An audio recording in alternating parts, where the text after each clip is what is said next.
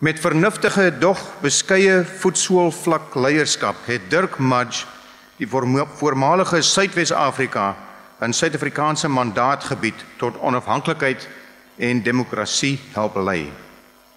As vredesmakelaar het die alumnus van die Universiteit Stellenbosch om ook vir versoening tussen wit en swart beywer. Na 'n draai in die sake- en landbouwêreld betree Mudge, 'n gebore Namibiër, die politiek in die 1960s as lid van die wetgewende vergadering van Suidwes-Afrika.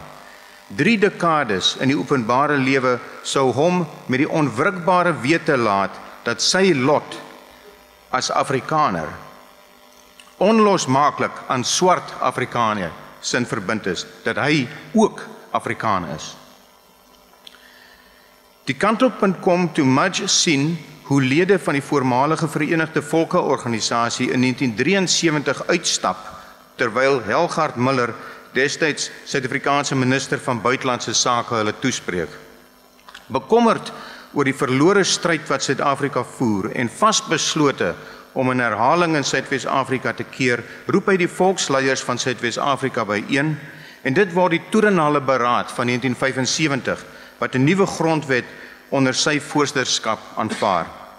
En in 'n eerste tree na wit-swart samewerking vir demokrasie help stig Mudge die Demokratiese Toerenhalle Alliansie, die DTA, wat in 1978 'n oorwinning in Suidwes-Afrika se eerste een mens, een stem verkiesing behaal.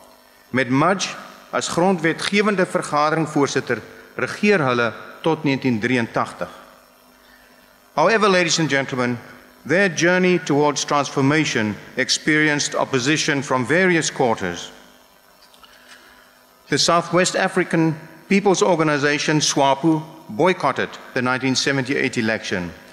And from the right, former South African President P.W. Botha dug in his heels and in 1984 unilaterally instituted an interim government, desperately attempting to inhibit the DTA. Yet the implementation of United Nations Resolution 435 in 1989 turned the tide, enabling Mudge and colleagues to complete the last stretch towards freedom under the watchful eye of the UN peacekeeping force.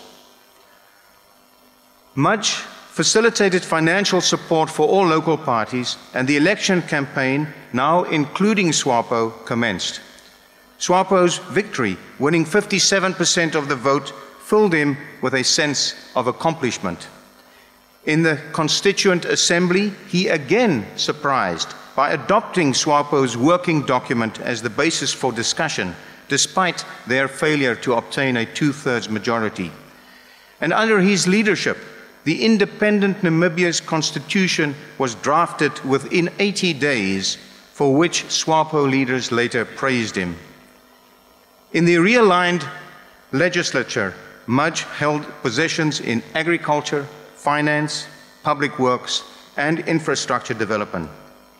At 88, he remains filled with hope for Namibia. As he writes in his book, To the End for an Independent Namibia, published in 2016, he says, peace and democracy were victorious. Dirk Mudge se leierskap in diens van sy land, innovasie in die soeke na politieke oplossings en bekwame veranderingsbestuur is kenmerke waarmee die US sy gegradueerdes wil toerus. Meneer die kanselier, ek versoek u om die graad dokter in die wysbegeerte, honoris causa, aan Dirk Mudge toe te ken vir sy vernuftige, dog beskeie leierskap in diens van sy land, sy uitnemende veranderingsbestuur vermoëns en sy rol om as vredesmakelaar en handelaar in hoop op die vasteland onafhanklikheid vir Namibië en versoening tussen wit en swart Afrikane te fasiliteer.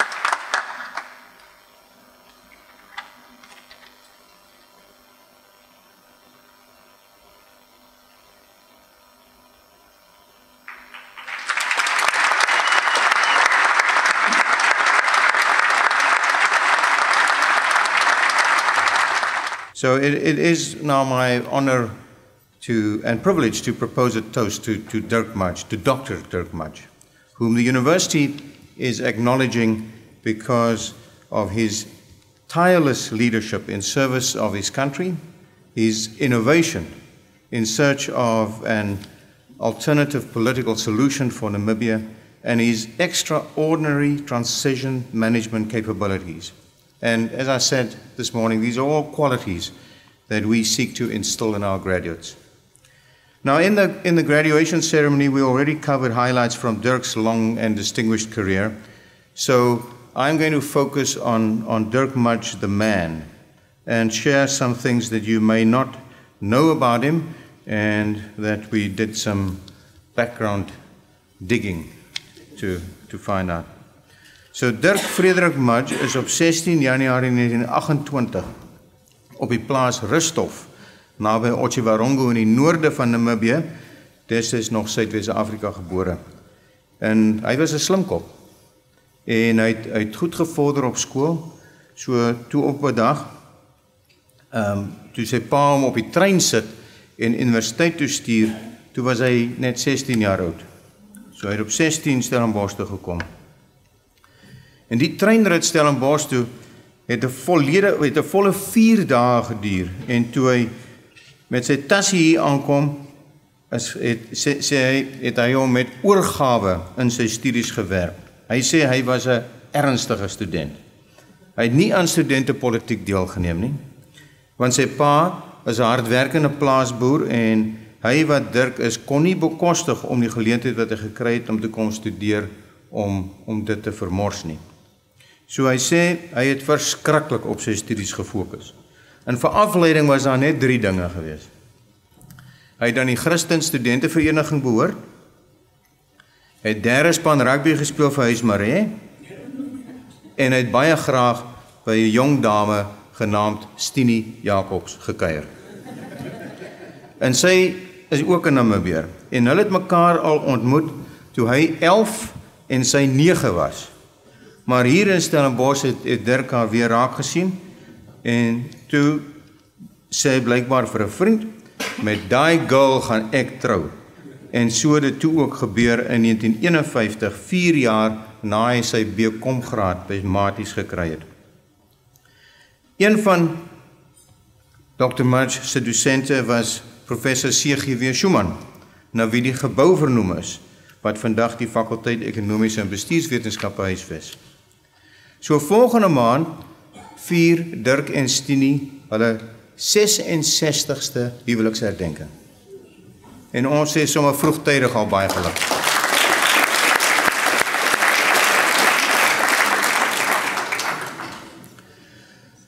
Hulle het 5 kinders, 16 kleinkinders en 17 agterkleinkinders. En omtrent almal van hulle was vandag in die Koetsenburg sentrum. En hulle tot barstens toe trots op hulle geliefde pa en oupa Grootjie se prestasies. Sy seun Henk is hier saam met ons vergesel van sy vrou Adrie. So baie welkom ook aan julle. I think as we've heard also from the previous recipient, through the years, Stellenbosch has had many students from Namibia, and currently we have 633 here at Stellenbosch from there, the most from any single country apart from South Africa, of course. So 633. And we owe Dirk and Stini a great deal because all their 5 children and 14 of their 16 grandchildren studied at Stellenbosch. And currently 2 of their great-grandchildren are enrolled here, both doing a master's degree in engineering. So a great deal of thanks to you for your loyalty. The Mudge clan is known for their strong family ties, and it's good to know that it all started right here in Stellenbosch and that the university is an important touchstone for you guys. Want ek dink dit is die grondslag wat 'n mens kry as jy jonk is, daardie fondasie wat deurslaggewend vir die res van jou lewe is, en ek dink tog dat Stellenbosch bygedra het om ook vir Dirk te vorm. En ek sluit af met 'n laaste opmerking oor Dirk. En dis 'n aanhaling iets wat hy self gesê het by 'n bekendstelling vroeër vanjaar by die US Woordfees van sy boek En as ek wil jy eintlik aanraai, dis 'n wonderlike onderhoud om te luister wat Willie Breitenbach met Dirk gehad het, en julle kan dit op as 'n podcast kry. So hy het by die bekendstelling van sy boek End uit vir 'n onafhanklike Namibië. En hy het gesê, as jong politikus het hy besef, as ons nie as inwoners van die land met mekaar kan vrede maak nie, sal ons nêrens kom nie. Ons kan nie probleme met wette oplos nie. Menseverhoudinge is die belangrikste ding. Die verhouding tussen een mens en 'n ander een. Dis wat tel.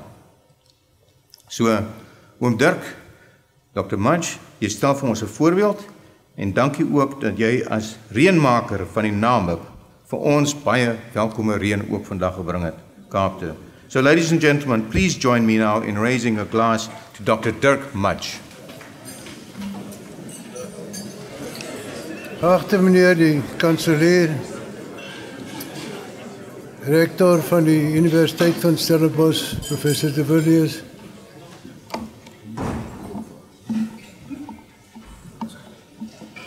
en as ek nou langer aangaan, dan gaan my 3 minute omwees wat ek toegelaat word om te praat. Maar miskien is dit goed dat ek nie genoeg tyd het nie, of lang genoeg tyd het nie, want ek het in my lewe geleer, omtrent elke keer wat ek 'n toespraak gehou het, dan het ek iets omstrede gesê. So hoe minder tyd ek het, hoe minder kans loop ek om weer 'n ding te sê wat ek nie moet sê nie. Ek wil sommer begin deur vir my Engelse oupa verskoning te vra, laat ek vandag Afrikaans gaan praat en nie Engels nie. Jy weet, hy is in Engeland gebore, en hy het nog tot sy dood toe gesing Britannia Rules the Waves. Maar my ma se mense was van Tonders geweest, en hulle het my geleer, kent gij dat volk vol heldenmoed? Jy weet, in 1938, met die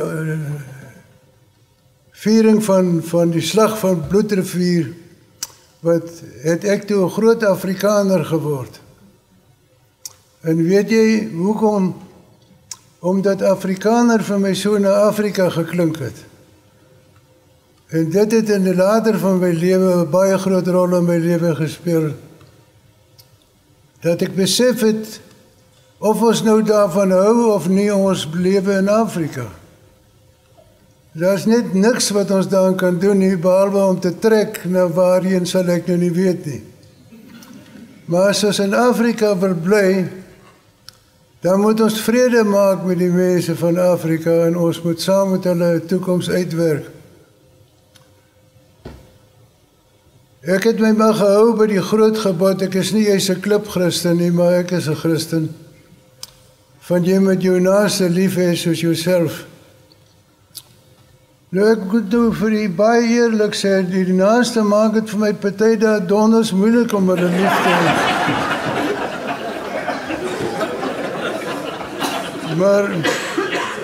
Maar ek dink ek het nie 'n keuse nie. Ek sal hulle maar moet lief hê. Ek dink nie ek kan nou my 3 minute is nou seker omtrent om. Maar politici hou hulle mos nooit by tyd nie. Julle weet dit mos nou al. Ek wil baie groot waardering uitspreek vir Stellenbosch, wat aan my die baie groot eer aangedoen het om my in eregraad aan te bied.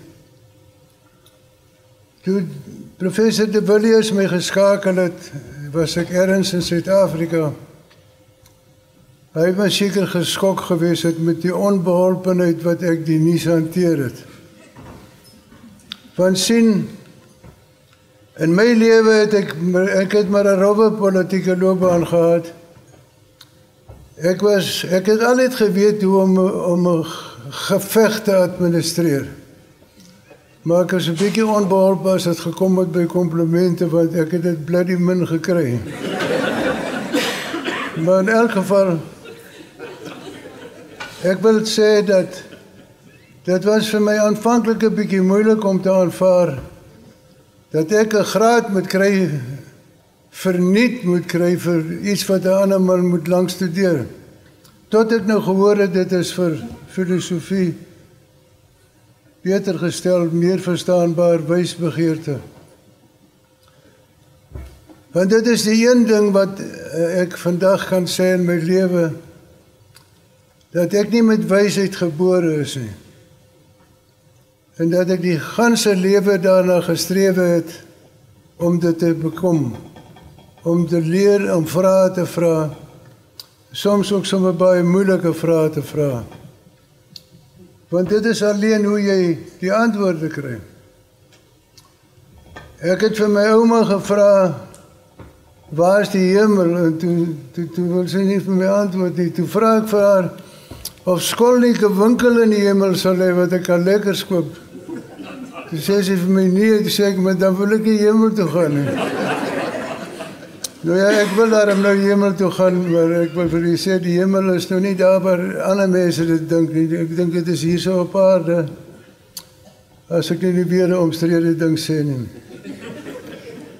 Ek wil vir u dit sê, dat ons in ons land baie gelukkig is om in 'n groot mate van vrede met mekaar saam te lewe. Ons het baie lank met mekaar gepraat en ons het baie tyd bestee eers om die verhoudinge reg te kry voor ons begin het om die wette te maak en die grondwette te skryf. Ek dink ons skryf partykeer te gou. Ons maak dikwels te veel wette en wat nie goed oordink is nie. Want as jy 'n grondwet skryf wat nie in die harte van die mense is nie, dan sal hy nie slaag nie. As ons grondwette moet gehoorsaam net omdat dit korrek opgestel is, dan sal ons nergens kom nie. So dit is al wat ek wil vir u sê, eintlik wil ek maar net dankie gesê het. Baie dankie, ek is so trots op my universiteit. Ons kyk nou en dan na nie nou en dan nie, elke keer na waar sy die sing, en ons kyk die rugby. My 5 kinders was al 5 op Stellenbosch.